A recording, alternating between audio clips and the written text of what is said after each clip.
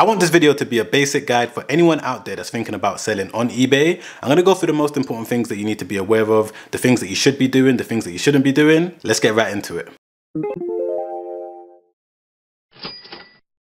What's going on, people? Welcome back to my channel. If you're new, my name is Sam, and what I do here is break down various different tips and tricks to help you guys make money online. But in today's video, what I'm going to be doing is going through the most important things that you need to know if you're new to selling on eBay. If you haven't signed up yet and you haven't actually started selling anything, I'm going to go through the most important things that you need to be aware of as a complete beginner. I've been selling on eBay now for around 8 or 9 years, and I've also helped hundreds of different students get started as well. And in this video, I'm going to give you the step-by-step method that you need to be aware of if you're a brand new complete beginner. And as always, I don't want to waste any more time. I want to get straight into the content. So if you find any value in it at any point, don't forget to press the like button. Don't forget to subscribe as well. Hit the bell notification. Let's jump straight into the video. So the first thing that you must do before you do anything else is identify what type of seller you want to be. Over my years of me selling on eBay, I've noticed that there's different types of sellers. For example, there's people that import stuff from China. So that's what I do. I find suppliers in China, find products that are selling well, and then I import those products and sell those products. There's another type of seller that will go to a charity shop or a thrift store. They'll find discounted items, they'll buy them and they'll sell them on eBay. There's also drop shippers where they don't actually hold the products themselves, but they will list products, and then once they make a sale, they will go over to the place where they're drop shipping it from, buy the item, and then that supplier will send the order directly to the customer. So before you even sign up to eBay, have a little think about what type of seller you want to be. Do a little bit more research into all of these different options and figure out which option is best for you, because depending on what type of eBay seller you want to be, it's going to have an effect on how much you're going to invest into your eBay business. So moving on to the next thing that you need to be aware of is that when you're signing up to eBay, make sure that you put the correct details. And when I say correct details, I'm talking about your name, your address, your date of birth,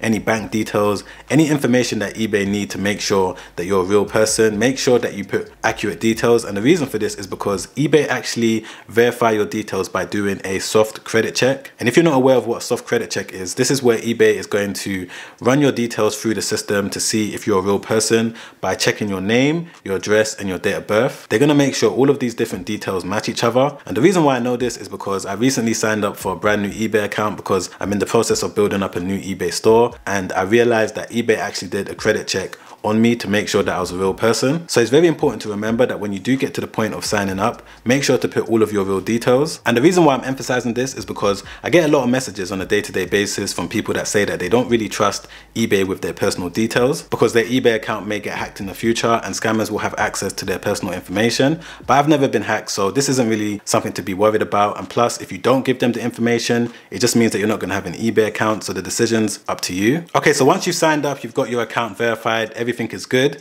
The two main things that you need to focus on the most before you do anything is that you need to try and get your selling limit increased to the highest amount possible, and you also need to get your feedback score increased to the highest amount possible too. I mentioned this in a previous video and a lot of people messaged me, said that they want more information on it, but the reason why increasing your feedback is very important is because this is the first thing that customers are going to see when they visit your store. And when you first register, you're obviously going to have a 0 feedback score, so you need to make sure that you get it to at least 50 or at least 100. And there's various different ways that you can boost your feedback score when you first sign up. One of the easiest ways is to buy things, because the same feedback score that you get as a buyer counts towards the same feedback score as a seller. So you can either buy cheap items that are less than £1 or $1, or what you could do is that you could buy digital items that don't necessarily need to be sent out. But either way, you need to increase your feedback score to at least 50 or 100 using any one of these two methods. The next thing that you need to be focused on doing is increasing your selling limit. So for anyone out there that's not aware, all sellers on eBay are given a limit that restricts them from listing more than their limit allows them to. And eBay puts this in place because they don't want people coming onto the platform as a brand new seller and selling a bunch of rubbish. They want to make sure that they monitor and increase your selling limit as soon as you've proved to them that you're a trusted seller. And this is something that you need to actively be doing every single month. So you can either request a limit increase through your eBay account, or what you could do is that you can call them and do it over the phone. Now, in terms of my recommended limit that you should try and get to, I haven't really got a number. It all depends on what you're planning on doing with your store, how much you want to list. For example, if you have plans of selling around £20,000 or $20,000 worth of product through your store every single month, then maybe you can increase your monthly limit to around $40,000 or maybe $50,000 just to give you extra room to work with. But either way, anyway, it's important for you to know that increasing your limit is one of the most important things that you could do as a brand new eBay seller. The next key thing that you need to do as a brand new seller is to find a winning product. And I've broken down exactly what a winning product is to me and what I look at in terms of my criteria over the years when it comes to finding a winning product. So the first thing that you need to do is make sure that it's evergreen. All this means is that it's not seasonal and that you're going to be able to sell it throughout the entire year. And the next thing that you need to be looking at is whether or not people are going to come back to buy it again and again. So for me personally, when I'm building my e-commerce businesses, I like to make sure that customers are going to come back and buy the item again and again and again. This allows me to know that I'm going to be able to build a long-term business. I'm not just relying on one-off items that customers are going to buy once and then never come back ever again. Simple examples of this is light bulbs, batteries, supplements. Once the customer has finished using the item, they're going to need to come back and buy another one. And if you build the foundations of your business with products that have repeat purchase value, then you're going to be able to have a long-term business. The next thing is that it's lightweight and small size. So I like to make sure that the items that I'm selling fit in a large letter size box like this. So if you're able to find an item that fits into this size box and it also has a decent value from between $15 to around $80, then you're going to be able to make a decent amount of profit, because the postage cost for me to ship this out to my customer is not going to be that much. And I'm also going to save money when it comes to me buying it from my supplier. So if you can find items that fit into this size box, you're going to be able to increase your profit margin and ultimately make more profit at the end of the month. Another thing that you want to be looking at is whether or not the product has a 50% return on investment. So a basic example of this is if you invest $1,000 in stock, you want to get back $500 in profit. So for me personally, I like to aim for this percentage. Sometimes it's a little bit lower, sometimes a little bit higher, but as long as it's around the 50% return on investment mark, I know that I've got a decent amount of profit margin to work with when it comes to running ads and stuff like that. The next thing that you want to look out for is whether or not you've got a competitive edge. So this could be you having a little bit more knowledge about the product than the average person. Like for example, I know that women's makeup sells really well, and I know that people like Rihanna have become billionaires from selling makeup and things for women and stuff like that. But just because she's become a billionaire from selling that and I know that it sells well, doesn't mean that I'm going to be successful, because I don't really know about makeup like that. So even if I try to sell it, it's not going to work out too well. So try and find a product that you know a little bit more about than the average person, because when it now comes to you marketing the product, you're going to be able to do a slightly better job than your competition. And finally, you want to make sure that the product has a low defect rate. So this is quite simple. You just want to make sure that the product isn't going to be subjected to a high refund rate. Products that are highly electrical, products that require people to try and fix it themselves, you know, put it together, items like that are going to be subjected to high refund rates. So try and think about this when it comes to you trying to find the best product to sell. So if you want to have the best chance of being successful when it comes to finding a winning product, you should be using a product research software. So there's two different softwares that you can use. You can either use Terapeak or you can use Zik Analytics.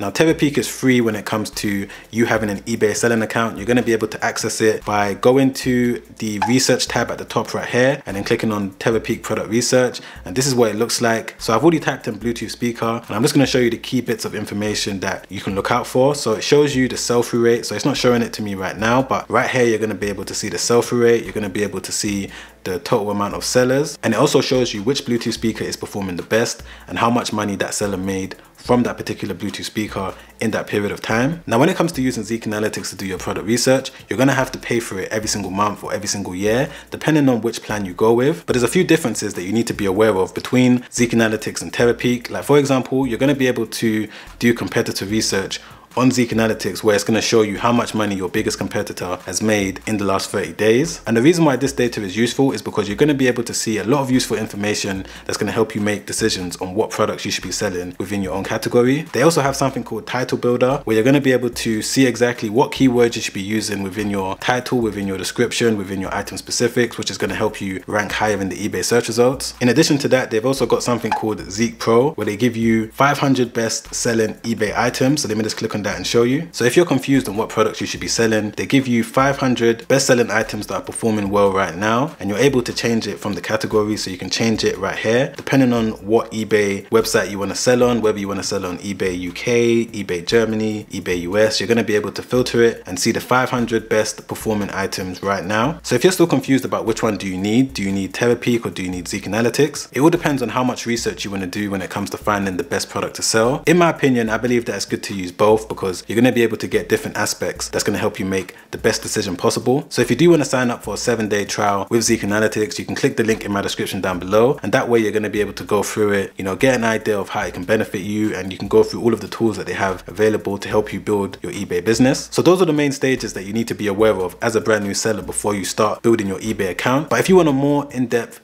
understanding of everything you need to know when it comes to selling on eBay as a beginner, then you can check out www.projectebay.com, which is my step-by-step guide that's taken me around 2 years to build. I'm always adding new lectures to it, and I'm always updating things to help out my students, so you can check that out by clicking the first link in the description down below. But if you rather watch a video where I break down step by step what you need to do when it comes to finding the best supply to use, then you can click right there. Alright guys, I'll see you on the next one. Make sure you stay safe out there. Peace.